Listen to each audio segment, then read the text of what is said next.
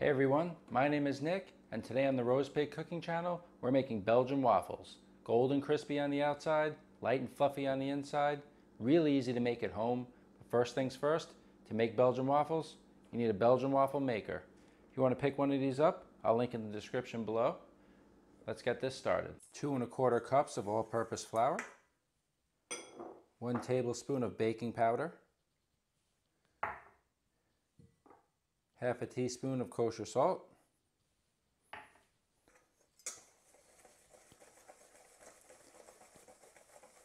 whisk that up. Got our Belgian waffle maker preheating.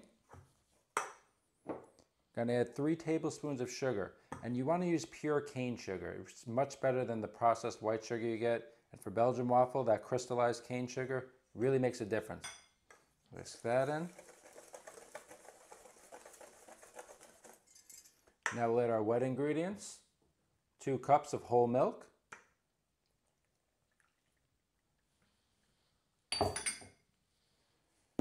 Half a cup unsweetened applesauce. 2 egg yolks. And we separated our eggs because we're going to whip our egg whites to stiff peaks, and we're going to fold that into our mixture to make it nice and light and airy. Whisk all the lumps out of that.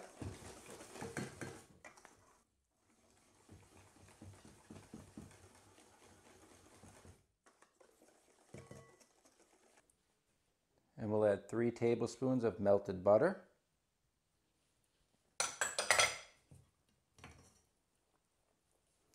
Fold that in. And for flavoring, we're going to put a teaspoon each of vanilla extract and almond extract. And the almond extract is going to give it a nice nutty flavor. I really like the almond extract in this Belgian waffle recipe. So we'll incorporate all that.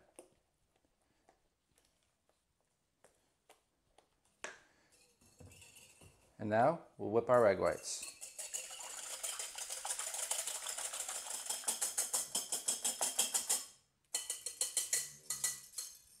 So we have our egg whites nice and whipped to stiff peaks, and we're going to fold that in.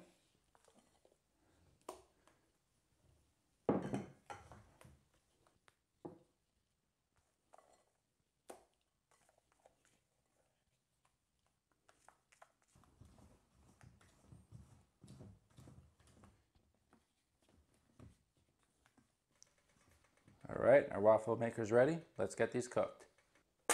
All right, guys, so you want to give this a generous coating of nonstick cooking spray.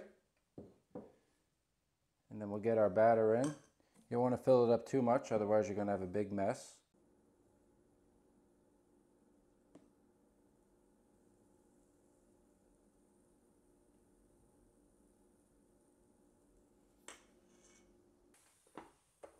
Close it up.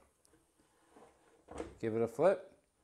It usually takes about 3 to 5 minutes, but different models of different Belgian waffle makers, the times will be different, but they usually come with this light indicator. All right, so it's been about 6 minutes. Now it looks nice. Let's take that out. And when you're storing your waffles while we're making the rest of them with the batter, put them on a wire rack. This way the air could circulate around the waffle and it'll keep that nice crispy exterior. If we were just to put it on a plate or a tray or any flat surface, it's going to create steam, and then that's going to soften our exterior of the waffle, and we're going to lose that nice crispy texture. So let's make the rest of these with our batter. So we got 6 total waffles out of this recipe. And one thing I forgot to mention, guys, in between waffles on your waffle maker, before you add more batter, let the waffle maker come to temperature again so it's nice and preheated when you add your batter, so you'll get that nice crispy texture. So go ahead, give this recipe a try. It's super easy. Subscribe to the channel, hit the notification bell. We put out new videos weekly. Give this video a like, it really helps out the channel, and we'll see you next time. Thanks for watching.